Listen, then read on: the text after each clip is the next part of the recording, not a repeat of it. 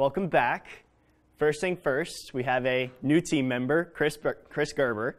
So some of you probably already heard from him as he being your point person, but he's here to help. Second, don't forget that your project is due next Wednesday. So we are diving into iOS/Objective-C today, but you still need to keep up with your project that still has to do with JavaScript and HTML. Okay, so first we're going to recommend some books. David always recommends this one. You're going to want to make sure that your book is up to date with all the new iOS versions. So iOS 7, it was a very recent development. We are only going to be dealing with iOS 6, plus I think iOS 7 isn't like officially available for a couple months. So iOS 6 is what you're going to want to be using. When you start going back versions of iOS, things start changing pretty significantly. You don't want to go back to like iOS 4 or before because things are going to be substantially different. So look for iOS 6 things. Another book that I've never actually looked at, but is supposedly also pretty good, is this one. And I added this slide just before because this is the one I actually use just to catch myself up with everything. It's a free preview of a book, and I found it to be pretty good. I feel obligated to say, like he does at the top of the page, that if you found it useful, you might want to consider actually buying the book. But that pretty much everything is in here.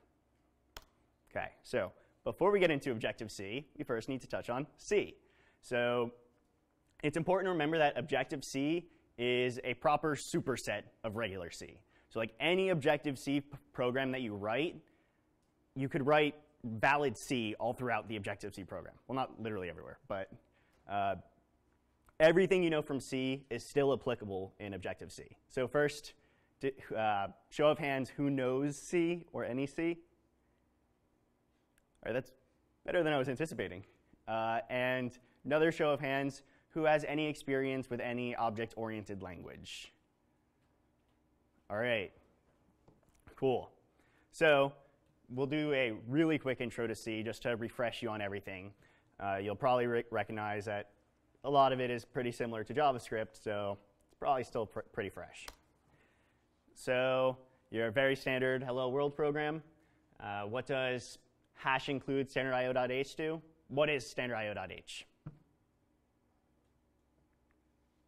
think I might have heard someone say it, but it's a header file. It literally just contains like, we'll see like the declarations of the functions. So we'll see more examples of those later. Those are still going to be pretty important in Objective-C.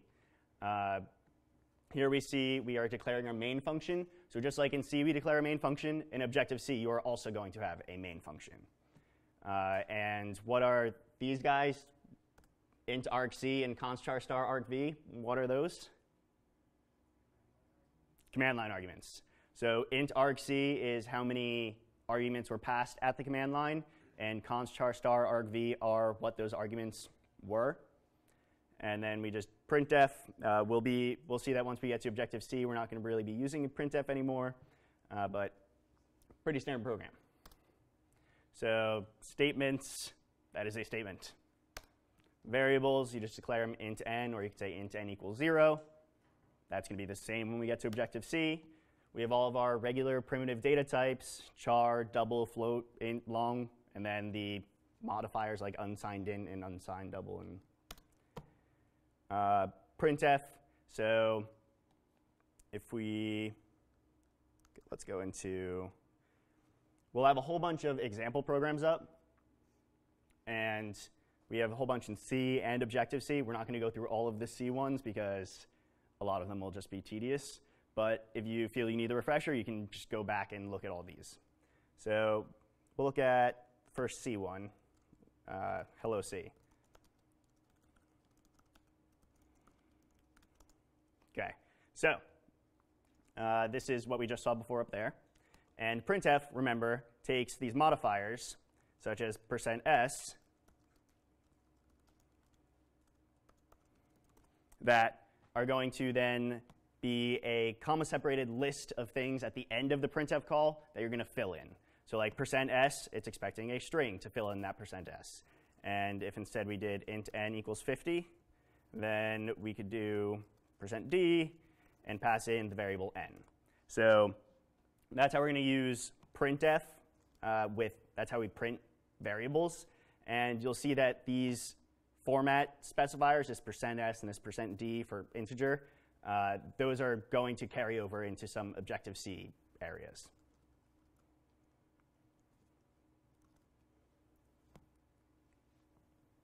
Plus, all of these primitive data types, remember that Objective-C is a superset of C. These still exist.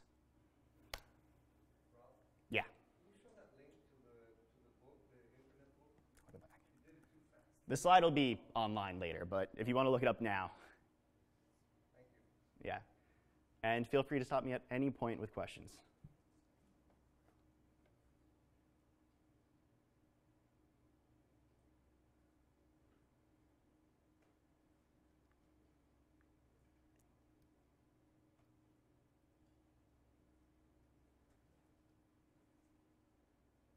Good? Okay. Okay. So the Boolean expressions, the very simple ones that you should all be used to at this point. Conditions, we have our regular if-else's. Loops, we have for loops. So in JavaScript, you also have the for in. You'll also see that in Objective-C. Regular C does not have that. So we have our regular for loop, regular while loop, regular do while. And all of those will still be usable in Objective-C. So casting is an interesting case where it's exactly the same between C and Objective-C, but you're going to see you might be needing it a lot more once you get to Objective-C. So in C, there are only so many cases I can possibly think of where I want to cast.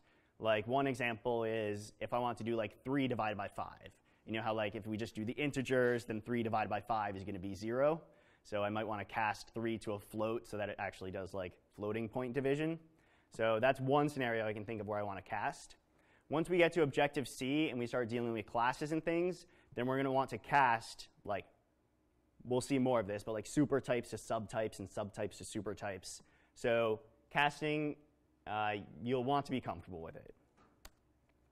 And then pointers, they won't be as important in Objective-C, but you're still going to have to deal with them. So we have just the type of a pointer. Let's actually look just as an example.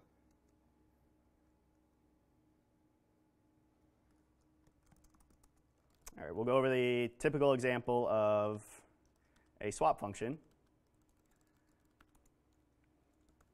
That here, so this line, like I hinted at before, this swap line is the function's prototype.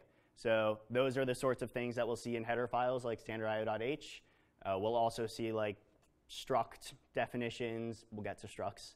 We'll see hash-defined things. So here in main, we declare a variable x and a variable y, and then we print x, print y, and now we want to swap x and y. So ideally, after this swap line, x will have the value 1 and y will have the value 0. They will have swapped values. And I won't actually run it, but trust me when I say that this will not succeed. Looking at the actual swap function, we see it takes a and b, so we're passing x for a and y for b. We then store a in a temporary variable, put b into a, and put the original a into b. So why this doesn't work is it's important to remember that everything in C, when you pass it to a function, it's always a copy of the thing being passed. And so here, what we're actually passing to a swap is a copy of the value 0 and a copy of the value 1. And so down in the swap function, when we say a equals b, we're just modifying the copy of those values. We're not modifying the original x and y. So here's where pointers become important.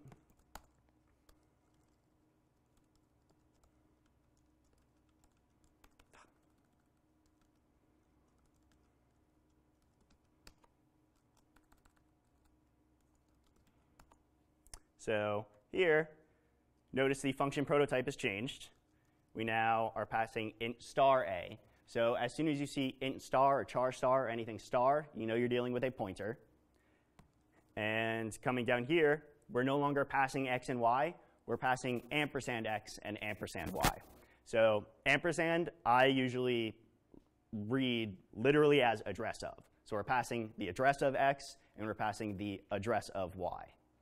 And so, and it's since x is an int, then when you get the address of an int, the type of that address is an int star. If we had a char and we put an ampersand before it, then we would have a char star. So coming down into the swap function, again, this is going to take an int star and an int star. And here, it's unfortunately somewhat confusing that there are two uses for the star. The first use for the star is to declare something as a pointer type.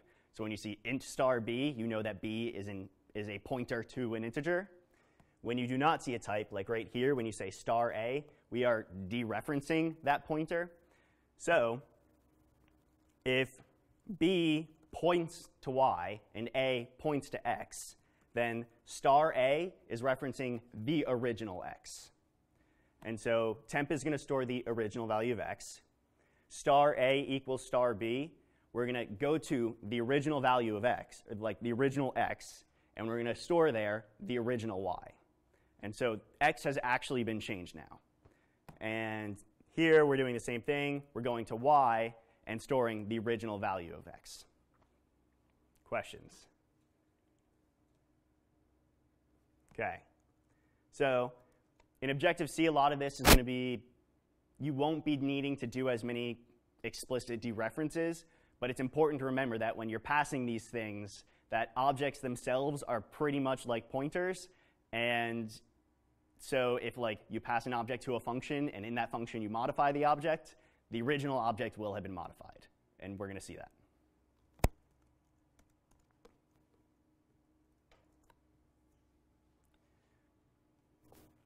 And just for fun, I threw in the end that char star star is also an example of a pointer.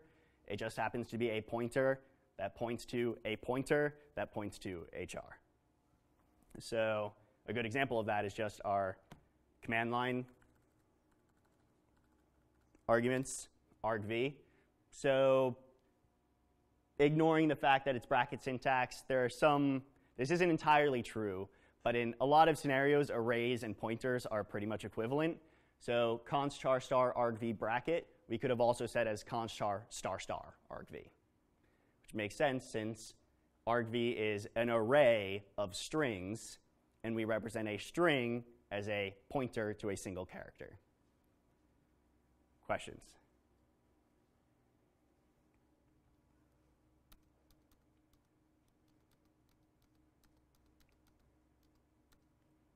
OK, so structs.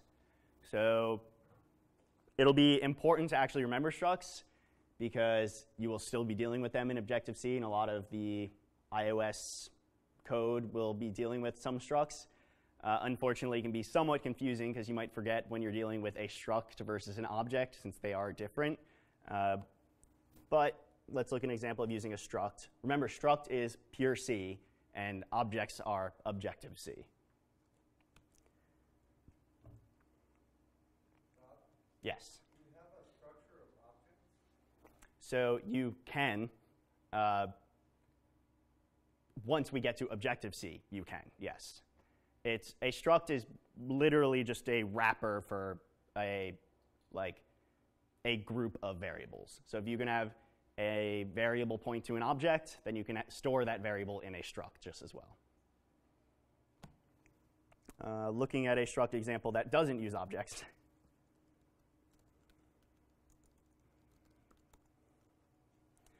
We see here this typedef struct student. So the only reason for the typedef is so that, then we technically need to put student here, but the only reason for the typedef is so that whenever we want to declare a variable of this struct type, if we just do this, now we have to say struct student x and struct student y. So the typedef just saves us that. And now we can just say struct student, or now we can just say student x and student y.